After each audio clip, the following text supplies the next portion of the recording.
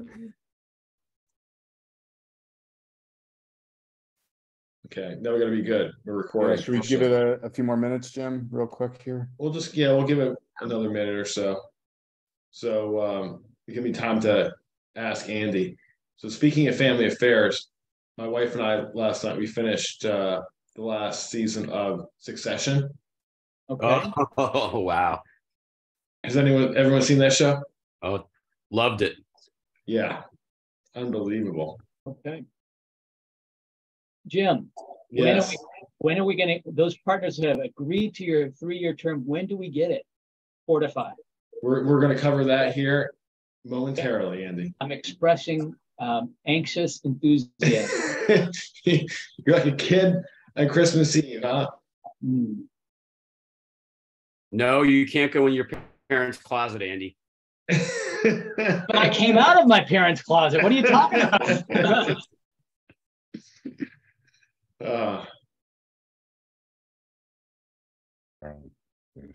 All right. Jim, we're at 3 after. Should we kick it off? Yeah, let's kick things off. All right, so I'll just put this up here real quick, and we'll kind of go in order. Just kind of where we're headed today. Jim's got a quick announcement. Then I think Michelle will skip marketing today, right? We'll come back next week to that. We'll have Liron do a kind of a quick abridged version of what we went through last week, and we'll go to an open Q&A for those that may have still had questions. And then I got an open topic here I want to ask people about, which is managing browsers. This is an area that, I'm not, we're not here going to quote unquote educate. We'll certainly pose, where we see the industry and what organizations like Gartner are seeing. But this is more of a conversational topic with you all versus a directional, we're going to tell you or educate you. We'll set the stage and then open it up for debate. So with that, Jim, let me open it up to you. Yeah, great. Thank you, Andrew. And welcome, everybody. It's great to see all of you loyal Sassy Call followers back for this week.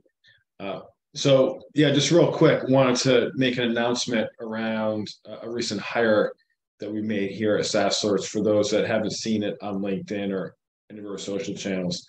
So for those that know Ben Jones, formerly of CTS, has been a partner at SaaS Sorts now for well over a year. He won one of our Core Rules challenges around Respond. He's been an avid supporter from the very beginning. And this past week, Monday was his first day at SaaS Sorts. So we don't make a habit, just so owners of MSPs out there know, we don't make it a habit of bringing on employees of our partners. But Ben expressed a lot of interest. We had posted a position, by the way, for a sales engineer. And Ben wasn't looking around, but he was so enthusiastic about what we were doing at SaaS Sorts that he inquired, and we were able to work it out with CTS, and it worked out very well. And we're beyond excited to have Ben on board. I think it's a testament to how he feels about the product, and ultimately also what we're able to deliver to the community that he was so anxious to join SaaS Sorts. So I wanted to officially let everyone here know that Ben is now part of SaaS Sorts, and formally welcome Ben on this call. Thank you, guys. Thank you, Jim. Do we have a speech? Is there a speech prepared for the academy here, Ben? No speech. Well, I can tell you this, Andrew. I have one-on-ones with several employees throughout the SaaS Sorts organization weekly, and one of them already told me, Ben is crushing it in week one based on some of the things he's been sharing. So already paying dividends. And you know what? It's really, our community here, MSPs, they know so much. Not every MSP. It's funny, Gary Peak and I were talking about this morning. not every MSP qualifies, I think, as a good MSP or have great employees. But I think our SASE community is chock full of awesome people, awesome companies, and I feel really fortunate, to have this group every week. Agree, Jim. It's a fantastic community. It's very quickly. Last week I was really blown away that you guys had close to, how many was it? 200. 187 we topped out at. I mean, that's a staggering number of people. Mm-hmm. We got to have more product announcements, even if they're not real. Let's just do it. Well, the next big one is going to be in December, so we'll get up over 200, and we'll have enough room for everybody in that one. So I want everyone on the call to take note that Andrew just recommended us that we adopt the Microsoft vaporware approach to product development. Anything can be a feature, right, Chip? I suppose. Microsoft's done a hell of a job at it, right? Yeah. All right. Do we have Liron with us? We do. Awesome. So Liron, could we do a kind of an abridged version, maybe the high level Fortify overview, and open it up to see if there's any outstanding Q&A? Well, before we let Liron go, Andy asked a very pointed question about the beta and everything. So I'm going to actually let Chip handle that one before we turn over to Liron. Sure. So Andy, your inquiring mind wants to know. So partners who registered for the beta should start seeing SaaS Fortify as a menu option in their production instance today, if they haven't already. We're going to continue to run the beta for the next several days over the weekend, take a little more feedback into early next week. We're not asking more partners to join the beta. In fact, we're going to keep it at the number that we have now. And then we expect to go into GA on time next week. Our target date is the 15th. And I think we'll be ready to push Fortify out for everyone early next week. Awesome. And we're going to be turning that on for folks starting after this meeting. I wanted to let Jim and Chip make the announcement, and then we'll start flipping people on, and then we'll send out an email to those folks that have previously signed up with their account managers or in other means. May I say, I actually see the menu item now on my SaaS Alerts console that I've logged in. So thank you. But you can't access it, right? I haven't tried yet. I'm about to. Okay. All right. So I'm going to jump in here. I'll do my best to keep everybody engaged, awake, and excited. Jim, why are you laughing? I don't understand. I don't know. It just struck me. Okay. So this is the report. And just so you guys know, the report is not yet in the production environment. So you're not going to see this. We should have this coming over the next day or two. But last week, I showed a tenant that had a free Azure AD license. I also mentioned last week that roughly 50% of our Microsoft connections are free Azure AD licenses. So I wanted to show something a little bit different this week, whereas this tenant has a very healthy license level, including P2, and this important one, which is Microsoft Defender for Office 365 P1. All right, so last week, we've called this, just because we can't just repeat this over and over again, we're calling this MDOP1, right? So MDOP1 gives you roughly 30 to 40 percentage points first based on a few Microsoft tenants that we've analyzed, and this one happens to have it on. So as you can see, the current secure score on this one is nearly 78%, but the potential on it is basically 99%, right? So as far as I'm concerned, if we're purely talking cybersecurity licensing and we're debating, should we get the E5 or not? I just don't think it's worth it for a point less than a percentage point from a security standpoint. We don't need an E5. There's plenty of opportunity for us to improve our score at the current license level over here. Something I think is worth mentioning from last week is we're aggregating the benchmark data. We didn't want to, if we showed benchmark data like on day one, the sample size is so small that the numbers are, it's just going to be chaos. So with version 1.1 of the product, that will also include templates, which is the most requested feature.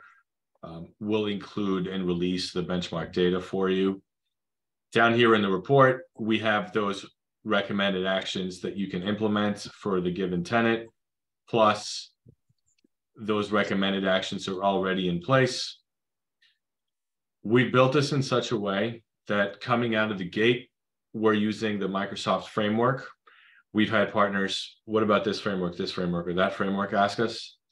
And the answer is, we totally plan to do that. In fact, down here, we have a recommendation that came during the development cycle, and we thought it was such a good recommendation that we wanted to go through the exercise of actually implementing it, right? And this is the CISA recommendation to disable automatic forwarding to external domains. So here's how this would play out in the future. CISA or any other governing framework would come out and they'd say, hey, we think this policy makes a lot of sense. This would be brought up to us either via our account managers or executives. We pay attention to these things on our own. The SaaS call, right? One of these policies would come up. Everyone thinks it's a wonderful idea. We'll go ahead and get that implemented. An email will go out and say, hey, we have this new policy. And let's say, for example, this is the new policy.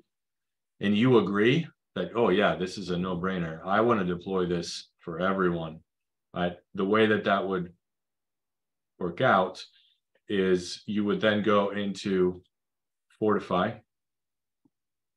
And this is my Fortify tenant in the dev environment. I'm only connected to a single tenant here.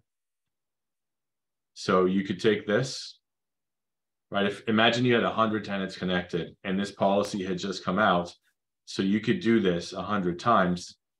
I would just search for CISA, select all, go next. And then if I were to apply this action, it's going to go ahead and flip this to off across 100 different Microsoft tenants in a matter of minutes, right? During the call last week, I'd asked Chip how long this would take him to do across 100 different tenants. I don't know what the answer was, but it's a long time logging in and switching between 100 different tenants, going to this screen and flipping this switch to off. We're talking about a huge amount of hours that are being saved. One of the important lessons that we've learned from these types of calls is the ability to go back and undo something if it was done by mistake or whatever the case might be. So let's say, for instance, I want to undo this event. I can select multiples and I can say undo, and then I can undo these actions. This will go ahead and restore them to their previous state. And another thing that we've learned while doing demos of the product is the fact that you may not want to do things the Microsoft way, or you may have, for instance, a customer whose owner is a global admin who thinks that multi-factor authentication is the worst idea in the world. And you've had them sign a piece of paper that basically says, if you get hacked, that's on you. And you want to go ahead and get rid of this, right? So you could go ahead and click dismiss, and you could select risk accepted, or maybe you have another product in place to handle this, in which case you can say, we have alternative mitigation in place. This is a new feature that this box wasn't here last week. And the reason that we've added this is because if given the MFA situation that I just talked about in the example, right, whoever the tech is that's doing this, you could say the customer has signed off on our form and acknowledged that they are willing to live with the risk, and then say risk accepted. And then last thing I think I'll show is we also have the event history. So you can see what are we looking at? Require MFA for all admin users. We have a description here that spells out what it is taking place. And then it also says implementation status. You have one of two users with admin roles that aren't registered and protected with MFA. So you can get a little bit more detail, and then you can see, okay, it looks like Jason planned to do this, and then he performed the action, and then Fortify applied the action. So I'm going to stop here and see if we have any questions. Leron, can you highlight what the tooltips look like that explain what each recommendation does? We've had a question about that. Sure. So here's a good one.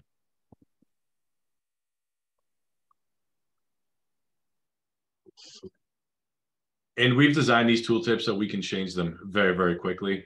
So because we know that we're going to have questions, we're going to need clarification on these. So we plan to listen to you guys and adjust these as needed in order to make sure that you have the information that you need on these. I see Andy has a question. I do, and that is all around the prospecting model that SaaS Alerts has talked about from the beginning. This could pretty quickly move through this. If you have a Fortify license, and I've said, hey, look, these are all the things that are not set, and I could talk about all these challenges that an organization might be facing. Having a method of communicating this information succinctly and without having to generate all this manually would be really helpful. Is that something report-wise or a document that could say, oh my goodness, you know, a red alert, you don't have MFA enabled, for example, or you know that your score is 50 out of 100. And by the way, this is part of an analysis that we do when we first deploy SaaS Alerts for either prospective or registered customers. But that's exactly what this report is intended to do, Andy. It's intended to be a 5-minute report. So in this particular case, the conversation with the customer would be, you're at 78% at your current P2 Microsoft Defender for Office P1 potential is, let's round up and call it 99%. I think you have the right licensing, right? So we have roughly 20 percentage points an opportunity to increase your score, but 20%. But the free Azure AD conversation, I think, is the more interesting one to have, where the score potential is going to be somewhere in the 50% range. And instead of showing you the next license up as an E5, like I have here, the next license up that you're going to see is Microsoft Defender for Office P1 with an additional 30 to 40 percentage points. And then you can put the computer away and then talk to them about why it is a good idea to strongly consider upgrading to a new license in order to increase the security posture potential. And down here is the list of things that can be done in order to increase the security. And if you wanted to, you could print this report or share this report with your prospect or customer. Am I able then to have mitigations included in this initial report that might be, hey, you know, they're using Duo for multi-factor authentication, and we can add that in as a way to have that part of this report? Or if they were using, let's say, a secure email gateway solution, or they were using a SOC that uses, let's say, Huntress or Cylance or something else, how we could get that where this isn't necessarily visible to them, visible to SaaS Alerts. So yes, there's another report that is intended to be the report where you show them what you've done for them as far as increasing the Microsoft tenant security posture and the security configuration. So it'll spell out what policies and recommended actions you've applied. And if you recall, when I went here and I dismissed an action, Yep.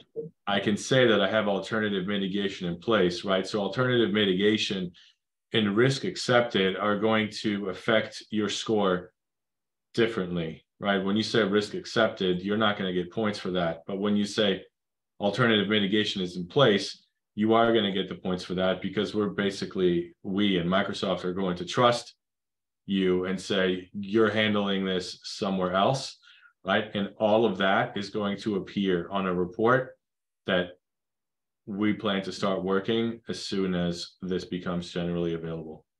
Last question, Liron. How long does it take Fortify to populate this information once we have access to the Microsoft team? That is a good question. I'm guessing that Jason is not here. I mean, I might be able to help answer that, Liron, having done a number of test connections myself. Andy, it's typically under 5 minutes. I mean, I just went through testing this morning on the new prod instance with an existing 365 tenant that we use for quite a bit of testing. And my process was to first join the organization, then connect Respond, and then connect Fortify. By the time I got back around to checking in critical alerts to make sure that all of those events showed up, that I added these SaaS integrations and went back to Fortify, the data from Microsoft and the recommendations were already there. Cool.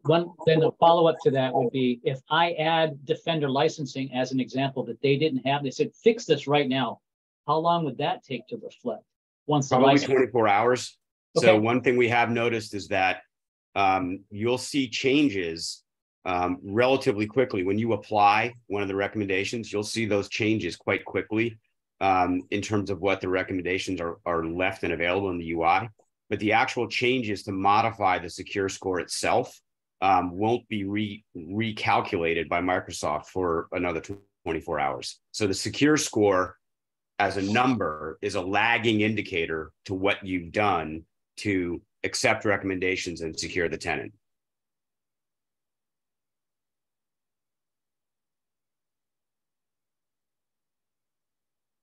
So Andy, to answer your question, I think it would, once you've connected let's say you upgrade to Microsoft Defender right now, I would expect to see that within 24 hours.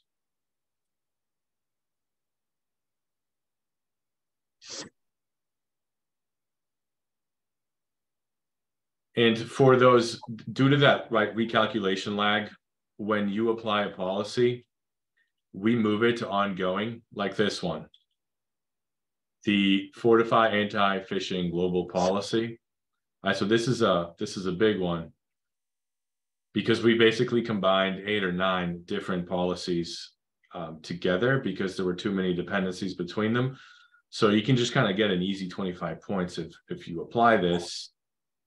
But it is going to remain an ongoing until we hear back from Microsoft that Microsoft has basically acknowledged that, yes, you have this. I'm going to give you those 25 points. And then it will be completed.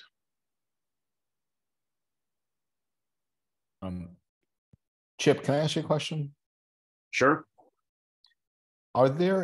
Is there any thoughts on putting like business impact, like a field, like as kind of like a free form or ability for partners to add information? For example, if someone has a really poor anti-phishing policy and MFA, lack of MFA, could we have some type of calculation of risk of business email compromise so that I understand all the technical side of this because it's, technical scoring, but if we're going to also try to get a business action or outcome from an end customer, my rhetorical question, I'm not saying I have the answer or that you should do this, but how do we speak in the language of the business and get out of the techno babble so that we can get them to do something? Well, I think the answer to that is that, primarily as a community, we're depending upon the MSPs to know their customer and know how to approach that on an individual basis, right? It's a very different conversation, with a law office than it is with an engineering firm. Like you couch the concepts differently depending upon the audience. I think you're right. Like we would all universally agree that if your customer refuses to have any sort of multi-factor authentication, their risk of compromise is considerably higher. How we could quantify that precisely just on that one event is pretty difficult to do. I think we are right now relying on Microsoft's determination of that increased risk and following the score percentage, if you will, that they're putting out there. Just an idea, and again, we can certainly take this offline, but just an idea I have. Correct, like the law firm is different from the architectural firm, then different from the engineering firm. I get it, but we're all talking about risk to revenue, risk to reputation. If I could get the folks from CIS on a call, Chip, with you and the team, and we could maybe look at correlating to, because the controls are now mapped to DVI, VZD, Verizon, where we could use maybe a percentage calc. Just an idea where there could be a simple risk to revenue based on VZDBIR stats. And then, there's something that is a little bit more intriguing from a business owner perspective. Yeah, it's an interesting notion. I think we'll probably need to take it offline and sort of flesh out how that fits into SaaS Alert's mission or where it fits in. But it's an interesting notion. Okay. I have a follow-up question about, as you drill down and build out more requirements or policies as security evolves, can we get an alerting mechanism from Fortify that says, hey, look, this just crossed a threshold, or that there's been, this customer is now fallen below what is acceptable, and we could then begin this process of knowing to reach out to them, or do we have to look at this? In other words, I'm asking for exception management around security scores and as they change from day to day. Liron, you want to take that, or you want me to? No, we could certainly build that. We also we tell you when things regress, right? So in this case, these two events have both regressed. So we could do that. But the notion of creating like a threshold and to say, we want all of our customers to be at 70% or more. And if anybody falls under that, we could potentially notify you. I'm thinking that there's a value proposition, because CIS is going to add something, you're going to add something. It might be we've mitigated something, or they change their risk behavior. Or we might want to say, we want to identify all the customers that are below an 80 and say, unless you change your profile, we have to say goodbye, right? Because we can't afford to work with you as a risk profile, as an example. There's that kind of alerting mechanism, I think, will become valuable, especially if there are threats discovered that could be solved by a security setting, for example. Yeah. So Andy, last week we talked about the concept of drift, which is very closely aligned to what you're talking about here. SaaS Alerts will include an alert in the managed section, a configurable alert in terms of its severity. That's going to be up to you guys to configure. We'll have a default for it, of course. We'll tell you when there's been a regression on any item, which results in a reduction of the secure score. So in other words, if you set this up in a co-managed tenant and your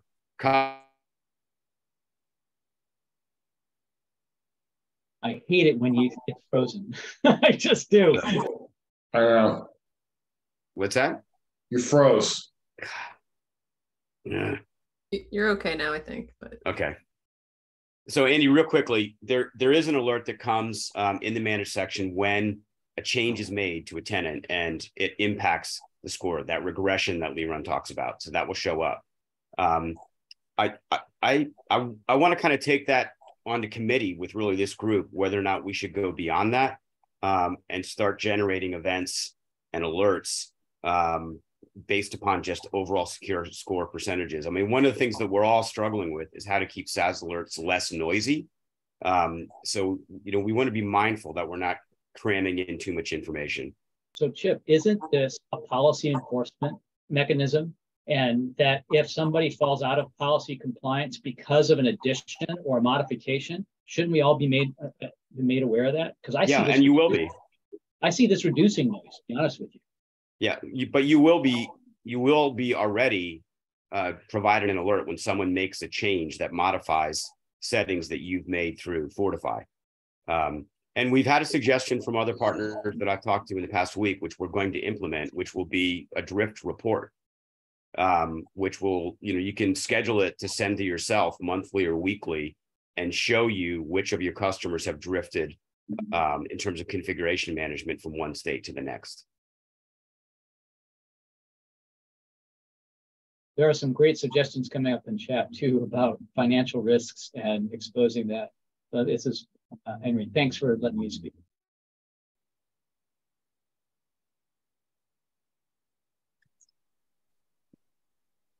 Yeah, someone's asking from level 5 management, are we thinking of SaaS alerts as a risk management platform moving forward?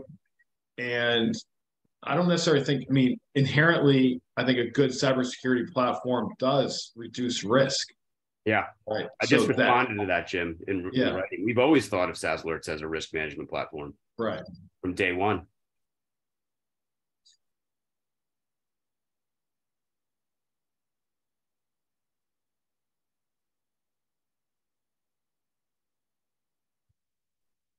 Okay. Other things that we want to, let's see. Anything else, Chip, that we should address here? No, I think we're pretty well covered for now, Andy. Okay. Jim, anything in closing? No, just, obviously we're excited to get this in the hands of all of our existing partners. It's funny, there's been a lot of buzz that has been kind of generated that we've been receiving ever since last Thursday when we launched on this call, and to the point where we now have nearly 200 people signed up for Tuesday's call, where we're launching it to prospects as well. So it's we're just excited, and we're excited for what it can do for all of you. Awesome. So Dave, at the end there's Chip put in GCC High. Responding to him now. Okay. Yeah. I guess I have a question though, Andrew. Yeah. For our loyal folks on this call, like, we know that there are a lot of partners that are using us, but they're using us, I would say, selectively. They don't put us on every customer at this point. So I guess my question is, with Fortify now in the mix, the more partners anticipate leveraging this across every customer that they have, or will they continue to just kind of pick and choose? I'd love to get some answers back on that, especially for those that have chosen to pick and choose. Jim, I apologize. Literally, as you started talking, a guy with a blower literally was right outside my window, and I couldn't hear a word you said. So I apologize. So I muted.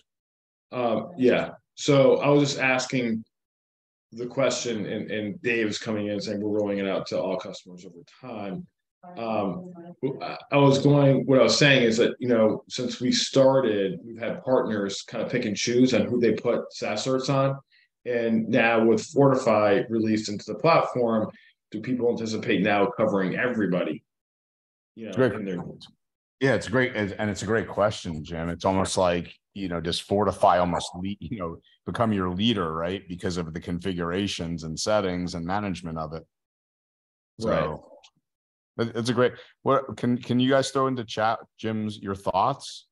Dave obviously did over time. It's really paying off. Dave Stutzman, can you just clarify? I mean, it's great. Like, in what way is it paying off for you? Is there any chance? Are you on? Do you have a mic? Sorry about that. No sweat. The reporting that we're using to get customers to understand what's really going on with their account, we found SaaS alerts to be invaluable to get them to understand. Before, it was more of a, please do this because you need to. And now it is, here's proof of what's going on and the risks that you're seeing. Is there anything in particular in the report, like one area that seems to be resonating more than others? One example, I click all events on the cyber report and show them the graphic picture of the world, whether they're green or red or yellow. They look at that and say, oh my gosh. So that is much of a portrayal as anybody when you're speaking to executives is the pretty graphs. Yeah, exactly. We've always called that the oh shit report internally. Exactly. Fantastic. It's almost like a heat map report. Yeah.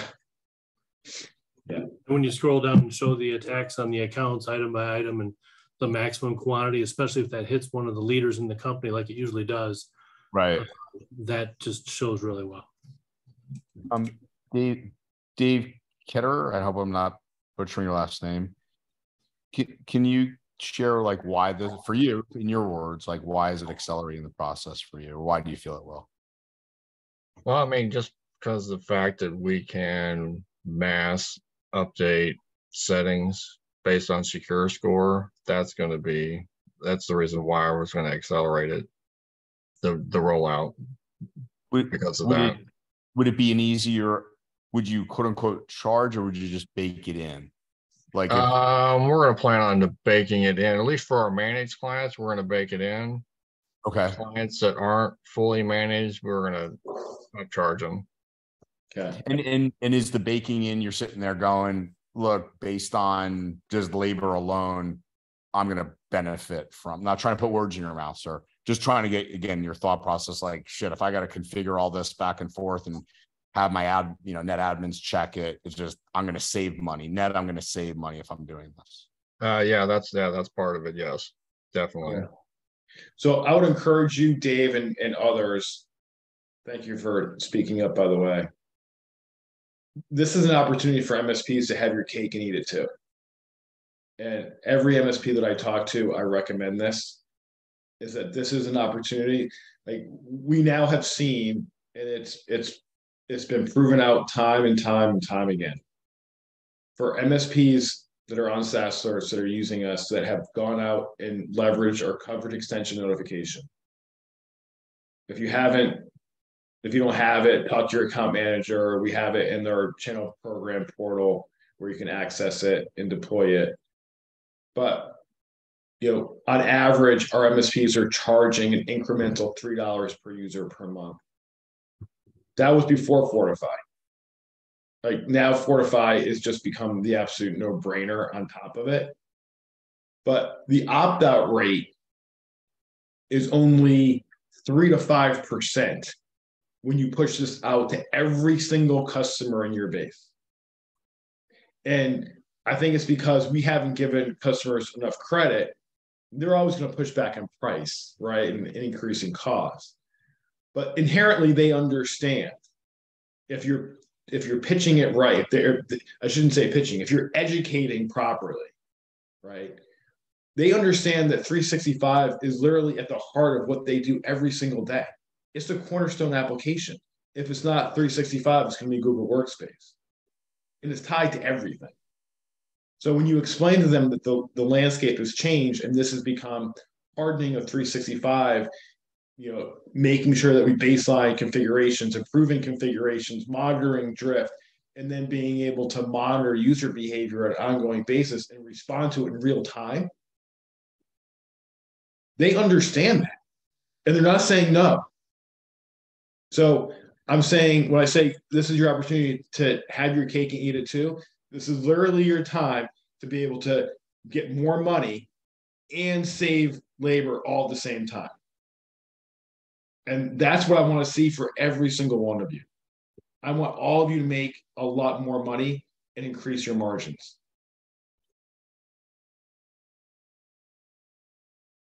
Good stuff, Jim. I mean, it's almost like becoming the tail wagging the dog here, as I see it. Yeah, I mean, I don't want to get my soapbox or anything, but I do. Obviously, I feel passionate and strongly about this, only because I was a former MSP.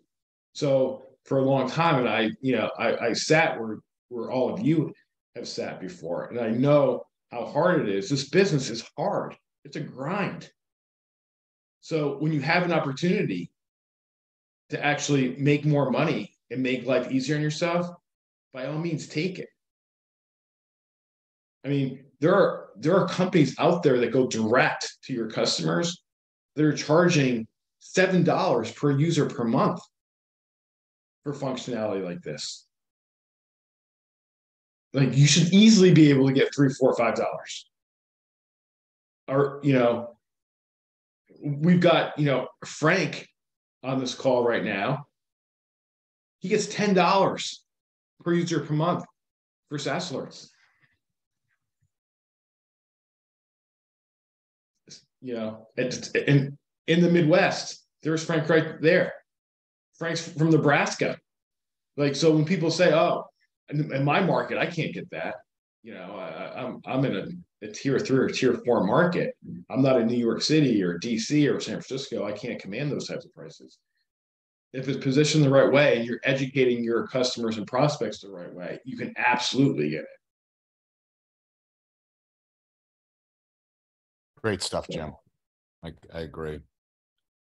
And if Gary Pika was on right now, as fired up as I am, he'd be 10 times more fired up. You know that, Andrew. I do know that. Want to call him and see if we can get him, and then one of these days, let's get him. Actually, we should get him as a guest one of these days. I can't believe we haven't come up with that idea already. That's a great idea. Yeah. Okay. Okay. Okay to switch topics for a bit, Jim. Yeah, absolutely. Awesome. So again, folks, I would just really think about this as we'd love at the end of the day, just want your thoughts. I want to iterate as I share my screen. This is not like you should do this. I'm genuinely curious based on what I'm reading, and because more and more articles are coming out. Can everybody see my screen okay? Yeah, gotcha, Andrew. Perfect. So I'm reading more and more articles. We're going back and forth, in text with Jim and Chip about this. But you're starting to see the notion that, why aren't service providers managing the browser? Right. And I know there's some platforms out there coming into our space or in our space, looking at, multi-tenanted management of the browser. Obviously, we have to deal with all sorts of noise like plugins and security issues. And if we think about it, right, I mean, really the browser, or as Phyllis Lee likes to say from CIS, no longer, we defend at the fingertips. Does that resonate, by the way, with everybody? So the browser is really, become the workstation, if you will, really the core premise of where people work.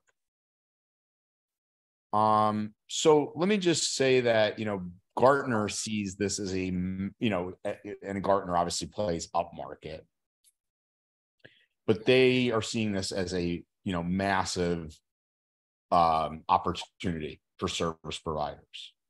Looking at obviously, web security, certainly, if you're managing devices that are on and off the network, etc. So anybody want to just chime in? Like, could you see yourself going, wow, that once there are tools or good tools for this is something, or are you doing it today in some way? So I would just love people's perspective on this. And by the way, as you guys maybe raise your hands and we could pick somebody or somebody chime in. Chip, did I frame that out right? And anything you'd want to add from a CTO founder perspective? Yeah, I think so. I think you framed it well. And with this goes hand in hand with the fact that SaaS as a methodology of accessing business applications has really become the dominant trend. So the browser then, it becomes essentially the endpoint, the computer. Right. Because you can do anything with a Chromebook that you can do, in the SaaS universe with a MacBook or a Windows laptop or, even a Linux device. So there are a lot of dangerous settings in browsers. The one that drives me the most crazy is how browsers automatically save passwords, and very few people shut off that functionality. They just let it happen. Yeah. But there's obviously other dangers. There's cookies. There's there's PII that's stored in browsers. They want to save your credit cards. Like there's a lot of stuff that's dangerous. Well, I love that one because you get Ryan Weeks going on, like one time he saw my browser pop up to save a password. He's like, what the hell? Like, because obviously info stealers love that. Yep. That's exactly what they prey on, or one of the big things they prey on. So anyway, but I see Adam chimed in. Yeah. They're looking at a product called Conceal. Specifically for this. I mean, Adam, if you'd like to share with us, with everyone, what your research is there and what's driving you toward that product, that we'd be interested in hearing it. Yeah, sure. It's a relatively new product, I think, to the market, particularly in the UK. The basis is that any website that you visit gets checked against a reputational database, which they use multiple databases, and you can plug in other references like Cisco Umbrella or Virus Total, or other platforms like that. But it also it loads the website into a sandbox environment before it actually brings it up in the browser, if it's a site that hasn't been referenced before. So you can actually see in the sandbox environment what the website looks like and what it does before it's populated in the user's browser. So it's quite a novel approach compared to other sort of browser security products I've looked at in the past. Very cool. Have you deployed it at all? Only in-house testing so far. Only been looking at it for a few days, so early stages yet. So have you personally gotten yourself in trouble, Adam? Only once or twice, Andrew. Okay. All right. Chad, I'm working my way up, but Chad, any thoughts you could jump on with us and give us your thoughts? Yeah, I mean, I almost exclusively use Google Workspace, so management through the browser can be done through Admin Console. But talking about like Conceal that adds RBI can certainly be useful for like getting to sites that are fake login pages and stuff. That's really what it's for.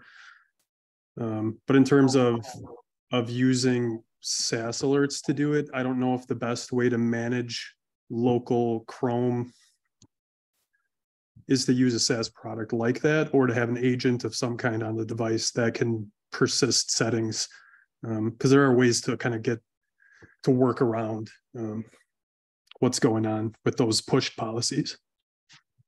Yeah, just to clarify, Chad, bringing this discussion up wasn't necessarily a, hey, should we add this to SaaS alerts? But we do think this is a tangential security element that's important to the community, to what our mission is. And our mission is really looking at the behavior of SaaS accounts. Whether or not that extends down into their specific behavior on a browser, now you're in a fuzzy line, right? Because a browser is sort of a virtual thing and is of itself almost a SaaS application. It's the meta SaaS application.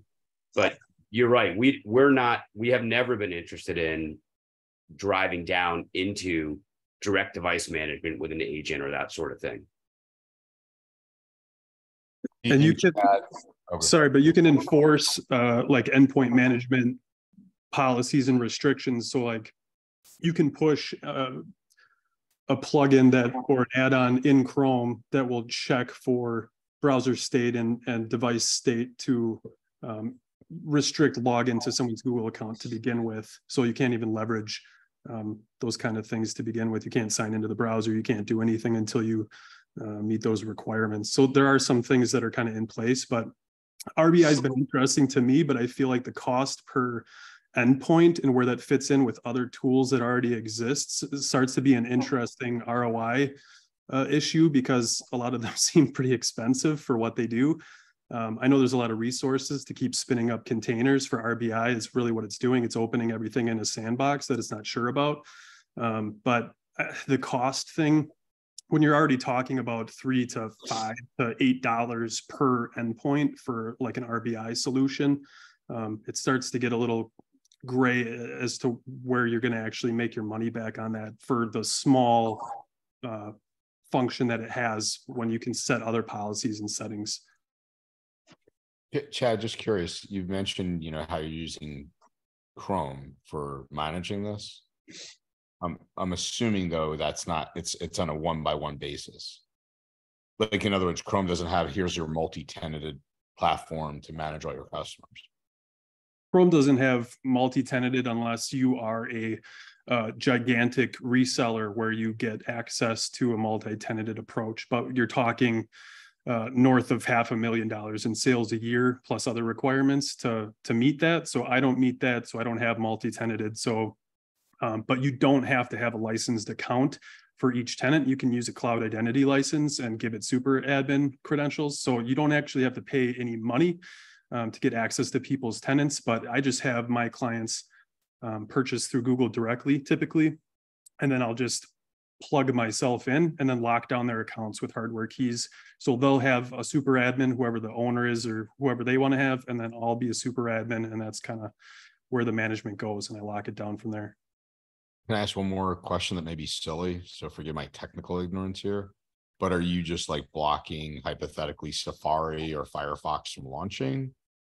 There's an endpoint management component that goes along with that. And yes, you would be restricting what browsers are on the device and forcing, you can use context-aware access to restrict where people are logging in from. So that's kind of where you have to funnel them into. So, but I'm less concerned about them using a different browser as long as it's on a device that has endpoint management on it, which would include a lot of the things most people are familiar with, threat locker, DNS filtering, some type of EDR, MDR, antivirus. I like to use Huntress. Even on Macs, I roll all that stuff out. So I restrict it to a known secure or reasonably known secure endpoint. And I think that solves a lot of it. The rest of it is like making sure that you're managing the actual profiles, and that's what the requiring sign-in does, and then try to funnel them through Chrome. That's the best case that I've found right now in terms of the Google stuff. Got it. Oh gosh, I'm drawing a blank. I see Pre-J, but I forget your name. I knew you're going to write a boom. Sorry. With DNS filtering. Luke. It's Luke, right?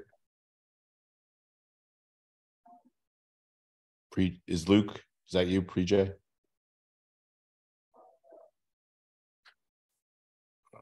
All right, let's go. Yeah. I guess you don't have voice access. We go the other way internally. Eric V, do you mind giving us your perspective there on what you're saying? Sure. Yeah.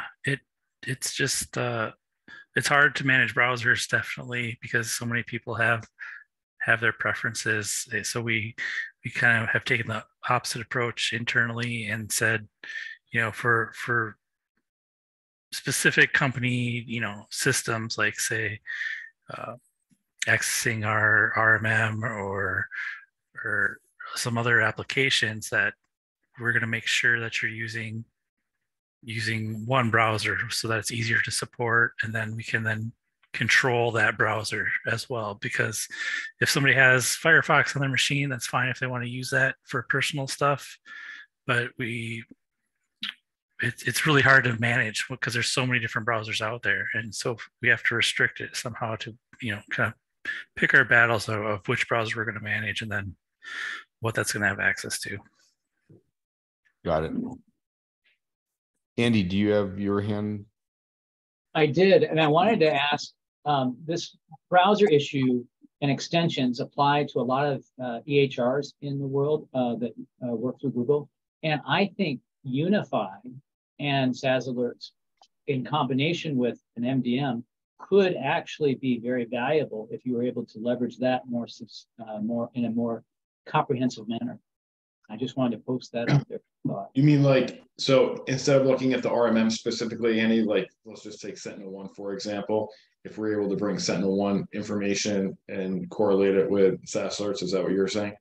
So the premise being, hey, look, your Chrome extension is, there's a, that I can feed information to SaaS alerts, and SaaS alerts could feed information back to the MDM, to my Unify, to my mobile device management, whatever tool it may be.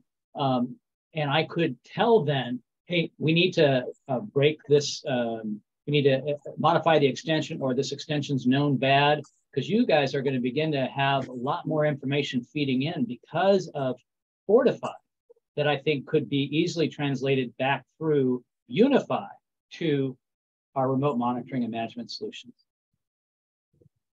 Interesting notion. So that, Andy, that, let me translate that for a second. That sounds like you're suggesting that we begin to manipulate settings in the RMM and have that flow back. I'm recommending that you send alerts or recommendations back to the RMM, where then we can receive and process those. Does that make sense?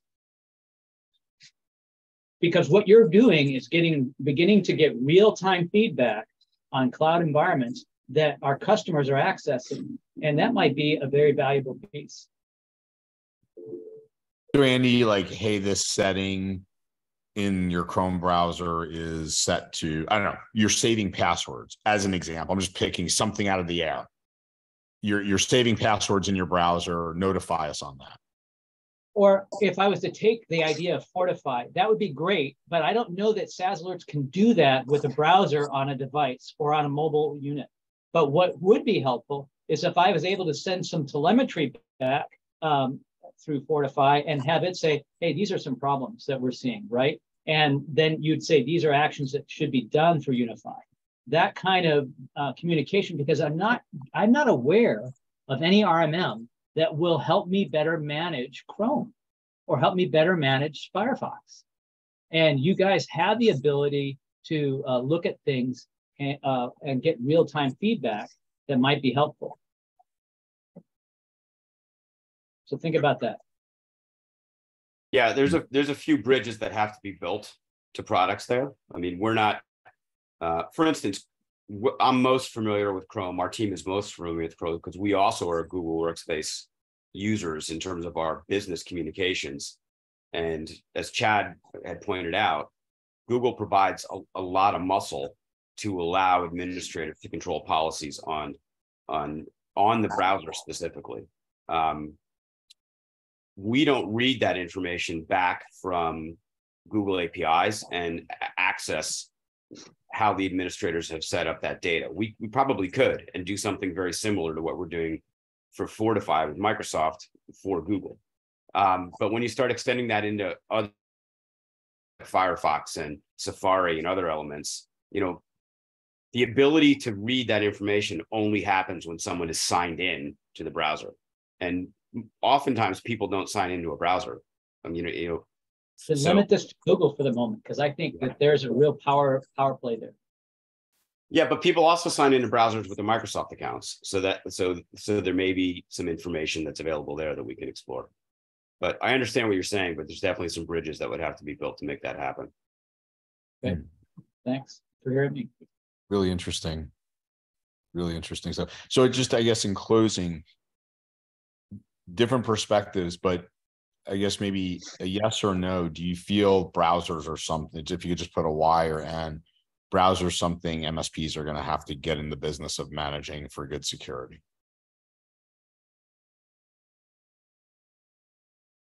Okay. I don't see any no's. No, I don't either. So the yeas have it. Well, really, really cool topic today. Really cool hearing all the success already people are thinking about with Fortify, Jim. I'm excited for you guys and all the partners. I think it's going to be huge. Great. Thank you, Andrew. And I know we're at the top of the hour, so we got to drop off. But thanks to all, and look forward to everyone getting Fortify next week. So we'll look forward to actually some initial feedback from everybody on next Thursday. Awesome. Look forward to seeing everyone. Great. Thanks, everybody. Thank you, guys. Hi, guys.